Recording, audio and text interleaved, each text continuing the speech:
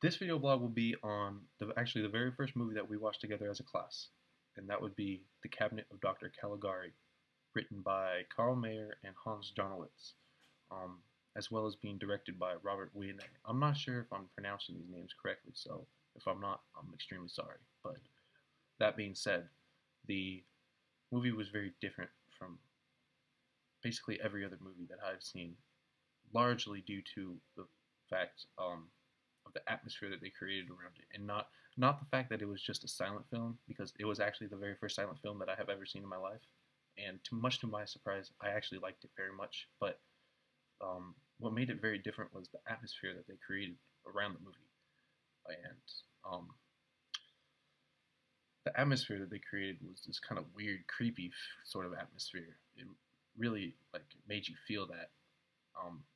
Almost more than a film that actually had words, because largely due to the fact that of how it was filmed, it's almost as if they put this orange tint in front of the camera when they were filming it, and just seeing it through that whole different perspective was just so weird, so different. It just really created that feeling. But it wasn't just that fact; it was also the set, almost the background to it.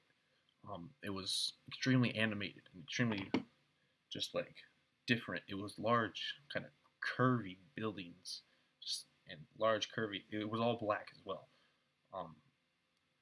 But yeah, that helped create the atmosphere associated with it. But it also helped create, or it helped reinforce the story that the movie had.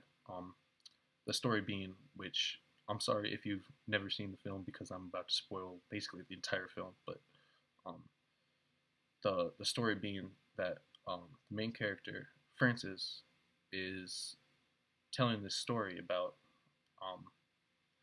basically about the doctor of his own insane asylum, Dr. Calligari, him having a somnambulist and that actually killed people, but the entire thing was just all made up in his head, and he completely believed it because he was the member of the insane asylum.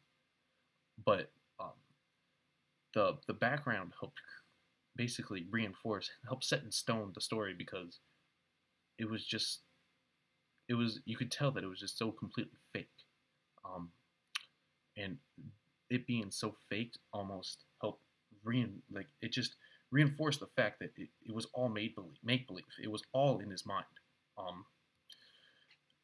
and that was all because of this animated sort of curvy building background. It's almost as if it was like a play. That's what it almost looked like.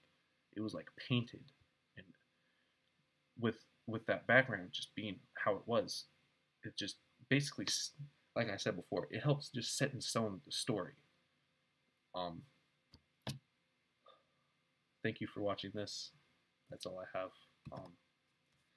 I hope you take the time to actually watch this film, because I would highly recommend it, and I thoroughly enjoyed this very, very much.